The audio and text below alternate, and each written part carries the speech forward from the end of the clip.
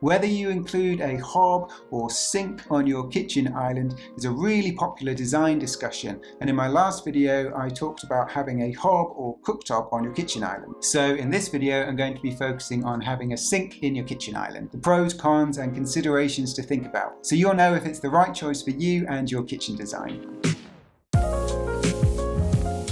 Naturally, there'll be some overlap to the points discussed in this video from my last video, but I think it's worthwhile to include them here so they're all in one place. Right, let's get into it. Why would you want to have the sink in a kitchen island?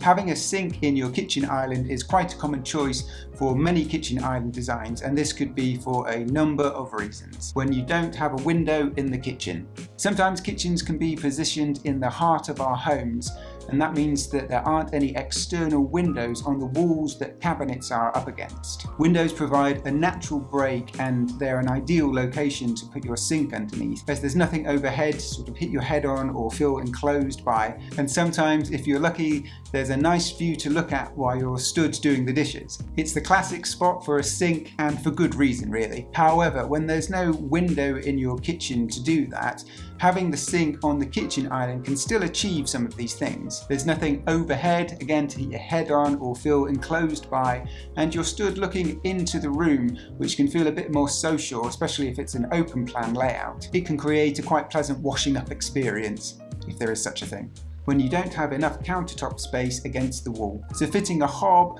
or range cooker or cooktop as well as a sink requires a good amount of space and a long run of cabinets and countertop. They'll need to be set in from the ends of the run and countertop for safety and installation regulations, and they'll need some separation from one another, again for safety and sometimes installation regulations, but also so you've got some workable countertop space. The mistake I see people make here is trying to fit everything on that run of cabinets against the wall in an attempt to try and keep their island clear. However, unless you have a really long run of worktop to fit all those things in as well as keep the separation, it's going to lead to a poor layout with everything feeling cluttered. So when you don't have enough space for both on that run, moving the sink to the kitchen island actually makes a lot of sense from a layout point of view. It gives you that separation needed between things and creates larger open spaces of countertop that's far more useful and practical. Aesthetics.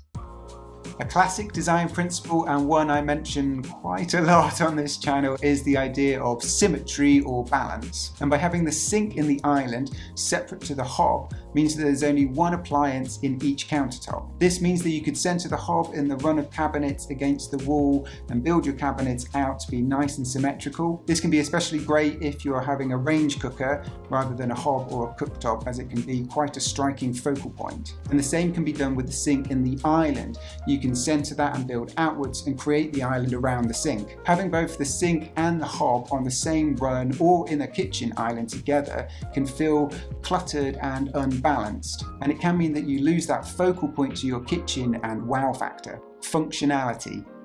Having the sink in your kitchen island can help to create that perfect working triangle or kitchen zone. I'm sure you've heard of the working triangle before, but just in case, it's tying together your sink, hob and fridge, having them all in an easy sort of pivot and step or two to get to one another rather than at just opposite ends of the kitchen. And in doing so, this helps to create a more functional flow and working environment for your kitchen. So having your sink in the kitchen island with your hob perhaps behind you on a run of cabinets can help create this working triangle and these points. It can also be a great way to create what I'd call a wet kitchen zone, keeping your sink and dishwasher together as one working zone. Things to consider when having the sink in a kitchen island. So now that we've gone over some of the reasons and scenarios why you might want the sink in your kitchen island, there are a few practical things to consider. Plumbing. If you decide that you want to have your sink in the kitchen island, keep in mind that you're going to need to get some plumbing in place. You're going to need your water feed and waste pipe. This means chopping up the floor and plumbing these things earlier on in the renovation process. And depending on your circumstances, this could be a bigger job than you anticipate. So speak with your builder sooner rather than later to work out the feasibility of all of this. However, if it's an extension or it's going to be a full renovation process and you want to have that sink in the kitchen island, now's the time to do it. Dumping ground. Be aware that the sink area can be a bit of a dumping ground for dirty plates and cups and things like that. Let's face it, we all do it. Having the sink in the island may turn your beautiful new kitchen island into a bit of a mess magnet, which can really dull that wow factor a kitchen island can provide. So be honest with yourself. If you're going to struggle to keep that sink area free from clutter, or you really want that wow factor of a kitchen island, then maybe having the sink in the island isn't the best choice for you. Practicality. If you're having the sink in the kitchen island, keep an eye out on the layout and the practicalities of it. This is where I think about creating that wet kitchen zone I mentioned earlier. I highly recommend placing the dishwasher next to the sink if you're going to have it in the island. That way you won't be dripping water everywhere after you've rinsed the plates before you put them in the dishwasher, and all the plumbing is already there next to it. And similarly, part of this wet, or I suppose washing zone I'm sort of creating here, I recommend placing the bin next to the sink along with the dishwasher, so you can scrape plates easily before you rinse them and put them in the dishwasher, or just wash them, whatever your workflow is. Also make sure that your island has enough space to fit the size and type of sink that you want, along with the draining area and enough countertop space so you've got plenty of space to work with and things don't start dropping off the edge. Sink and tap.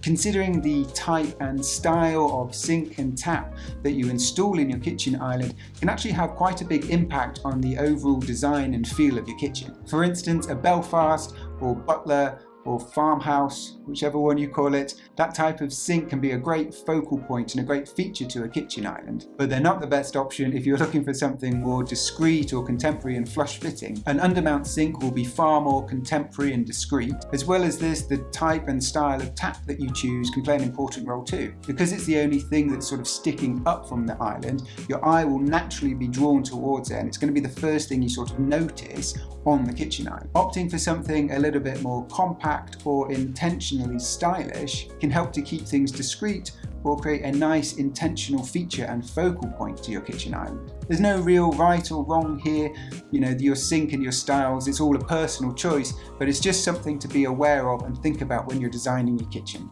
How big should a kitchen island be with a sink? Ideally around 1.8 meters wide. This allows for a standard 60 centimeter dishwasher, a 60 centimeter sink cabinet, and a 60 centimeter other cabinet, which I'd recommend to be a bin. This gives enough space for dirty dishes to kind of stack up on one side, and then once you've cleaned them, stack and drain on the other side. Anything much smaller than this, and you're going to run the risk of feeling sort of too cramped, or things not having enough space to kind of pile up or drain, and things might start dropping off the edges. I'd also recommend that the island is deeper than a standard 60 centimeter cabinet. I always recommend at least 90 centimeters or 900 millimeters. This gives that bit of extra depth behind the sink, so splashes and things don't just fall straight onto the floor, they'll land on the worktop. Saying all this, these are, you know, ideal measurements. If you've got more room, then great.